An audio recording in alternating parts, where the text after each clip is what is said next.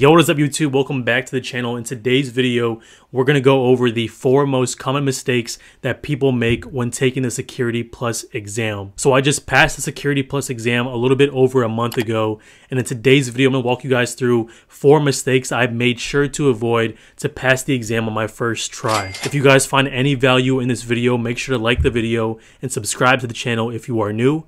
With that being said, if you also want to check out exactly how I studied for the Security Plus exam, I'll leave a link in the description below to a video that walks you through the entire process. With that being said though, let's go ahead and talk about the 4 mistakes that you need to avoid when taking the Security Plus exam. Mistake number 1 is going to be poor time management. One of the best ways to avoid this is to make sure that you have some form of strategy and you know exactly what questions to attack first when taking the Security Plus exam. So for me personally, when I was taking the exam, I made sure that I was going to focus on the multiple choice questions first, knock all of them out, and then towards the end, focus on the performance-based questions. So this means that when you're going through the multiple choice questions, it's going to be really important for you to answer the questions that you know that you're confident in and just go ahead and move on. Answer them and move on and maintain a consistent pace. Now, if you run into any questions that you're not too sure about or you're unfamiliar with, just go ahead and flag those questions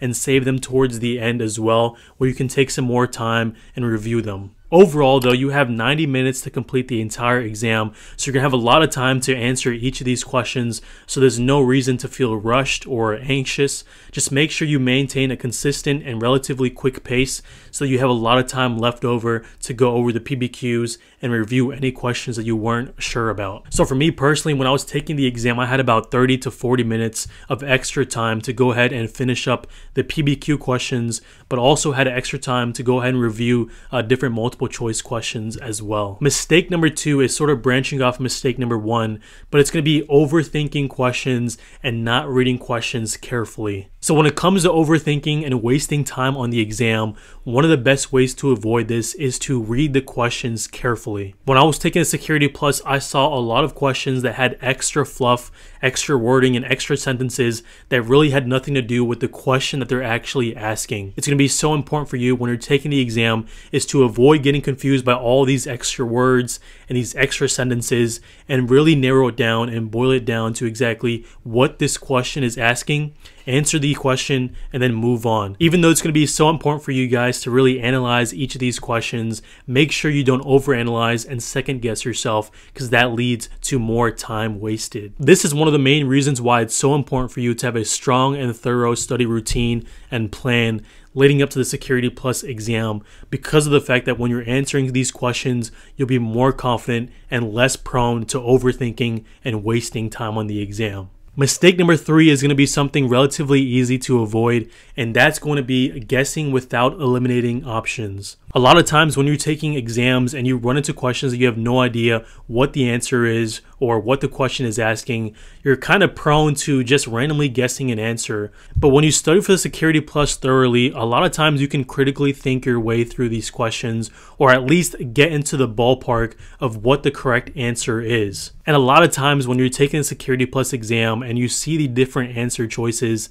some of them are not even remotely close to what the answer could be. So it's going to be so important for you when you're taking these different questions to really eliminate the questions that are completely wrong and really boil it down to maybe 2 answers that would be potentially the correct answer. So it's going to be really important for you to eliminate completely wrong answers and really think about what the answer could be and narrow it down to at least 2 potentially correct answers. And from there, you can go ahead and do your best educated guess, and you already have a 50-50 chance of getting the answer correct. One thing you might also notice when you're taking the Security Plus exam, some of these questions give you the answer to the previous question that you've seen on the exam before. And some of them can give you hints because they involve similar subjects, but some of these questions sort of intertwine and link with each other, and some of them can give you hints or clues or maybe knowledge that you forgot about and help you answer a previous question or a question that you reviewed. Mistake number 4, and probably the biggest mistake that people make, is that when you're studying for the Security Plus exam, you're solely relying on memorization to answer your questions. Memorization alone is not enough to help you pass the Security Plus exam. It's going to be so important for you throughout your entire study process to really understand and review the questions that you don't understand or any concepts or acronyms that you're unsure about. Make sure you really understand and really boil it down in your head to exactly what this means and how these different things work. So this can be avoided by taking thorough notes throughout your entire study process and also reviewing these notes consistently, and then also putting these different things into practice by taking different practice exams and answering practice questions.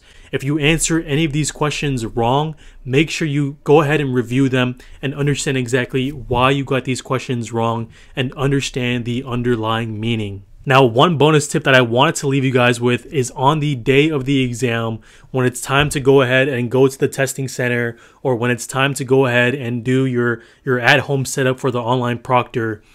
Before you go ahead and go into the exam, make sure you guys are calm, cool, confident, and collected going into the exam. And when you're answering these questions, it helps so much with the test or exam anxiety. It makes you calm down more, stay in the moment to really understand and comprehend these questions that they're asking you, and really have a confidence in yourself and your ability and your knowledge. You've studied for a prolonged period of time. You got this, guys. And also, if you end up failing the exam, it's not the end of the world. As long as you try your best, you can always retake the exam if you need to. But I believe if you study for a solid amount of time, you stayed consistent throughout the entire process, anyone and everyone can pass the Security Plus exam if you really put the effort and the time into it.